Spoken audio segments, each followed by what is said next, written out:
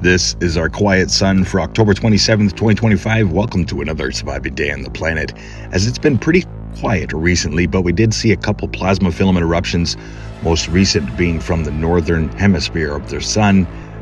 Seeing here the last few images as SDO is still down and solar ultraviolet viewer only shows the last 3 hours of imagery from this morning. So there's a look at 304 angstroms.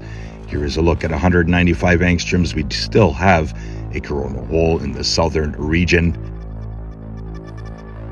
which will be affecting our planet over the next 24 hours. Increased solar wind speeds.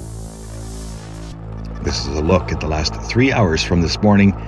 Active regions, sunspot regions, no major flare capabilities and no major flares to report. Current space weather conditions, there are none. Solar winds are coming in at 349 kilometers per second, showing minor B flaring this morning. Here is a look at the most recent space weather spiral, as we did have a coronal mass ejection take off from the sun, but this was not Earth directed.